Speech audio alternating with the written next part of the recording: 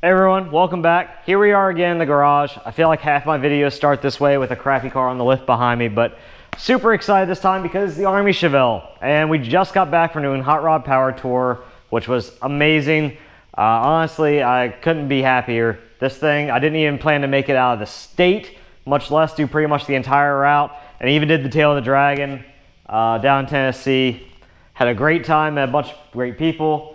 This thing sat in the desert for 40 years before we got a hold of it. And then did 3.5 months of thrashing to do an LS swap, get running and driving, get on the road, did very little testing, and then went for it. And results were better than I'd expect. So here we are. I wanted to do a quick video to go over the cost, because that's one thing everybody always asks. I'm gonna have other videos to do the whole swap and the rest of the build on the car, but the cost is something that everybody wants to know what it takes to do it. This is my first time doing it. I've researched it for years.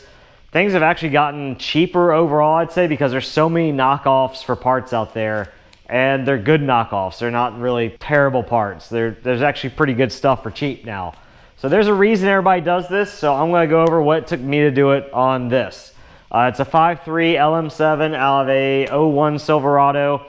I got pretty lucky, I think. I got the engine, the trans, the harness, and the PCM for $700. And I'm not sure I could have gotten all that for much cheaper in a running condition. It was missing the mass airflow sensor. I had that sitting around from another engine trans that I was originally going to use before I found this one. So not a big deal there. I'm just going to run down this list. I'm going to hit the big things. I totaled up all the receipts I could find, all my online purchases, and I'm going to give you the total of what it took to do this. Trying to do it as cheap as I could within reason. I mean, there's probably some cost-cutting measures that you could do and really hack things in, but this was a reasonable, cheap swap, I thought. I reused the truck harness. I used the instructions on lt1swaps.com. Great resource, made it super easy to do. I also used their service for reprogramming the PCM, which was great, $75. It was a week turnaround. They deleted the anti-theft, they deleted the rear O2s, and it was a plug-and-play thing when I was done with it. Turned over, fired right off first time I turned it over. The mounts and the oil pan were the other big things to get it into the car. The mounts are pretty cheap, $39 from ICT Billet. Used the stock rubber mounts that were already in the car. Probably could have replaced those. They're ancient, but they were still intact, so went ahead and went with it. And the oil pan was a Holley 302-2 knockoff. Instead of the $450 Holley pan, it was the $200 eBay one. But that's what it took to fit it in here. Cleared the cross member, and then I wasn't able to reuse the stock manifolds like I hoped to off the truck, so I ended up using some eBay headers. But I only have $320 in the whole exhaust system. That's $225 headers, $40 in mufflers that were new in the box. I actually found on Craigslist of all places. So I got pretty lucky there, and then some parts store tubing and adapters to build basically the most simple exhaust system I could put together. eBay truck cool air intake to get the filter and tubing for $55. Fuel system, I'd used a Caprice fuel tank that we had sitting around. Obviously the one that was in this car for 40 years in the desert was garbage, but I did use a brand new G-body sending unit and a Evil Energy pump from Amazon.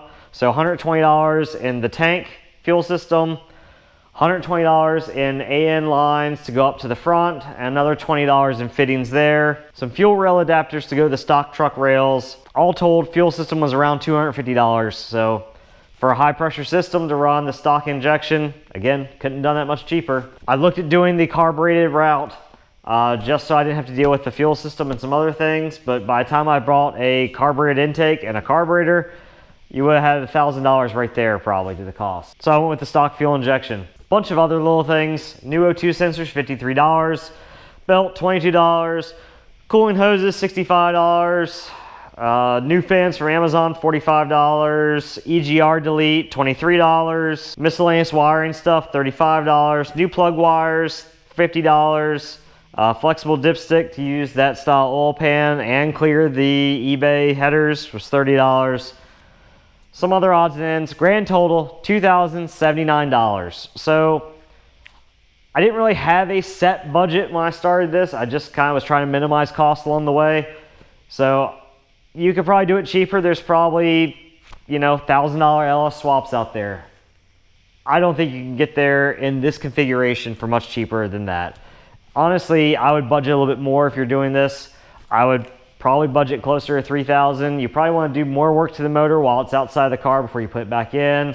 Take advantage of the opportunity to do a cam swap and some other odds and ends, some maintenance. I didn't even drop the transmission pan and change the transmission filter. I just put fresh fluid in, whatever I lost out of the lines while I was doing the installation. That did include a new drive shaft, $280 for that from Southwest Speed, and some odds and ends, maintenance stuff, and some odds and ends to make installation easier. But overall, really don't think I could have done it much cheaper than that. So hope that helps. If you have any questions, feel free to ask in the comments. Also, tell us what we should do with this thing, because I bought it on a whim.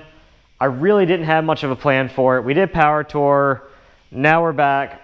I don't really have a whole lot of attachment to this style car. I just want to preserve it. It's got a weird history. If you haven't watched the intro video on this, check out the intro video. And we'll have a bunch more videos going up of the swap itself and building the car. So like, subscribe. Thanks for watching. Have a good one.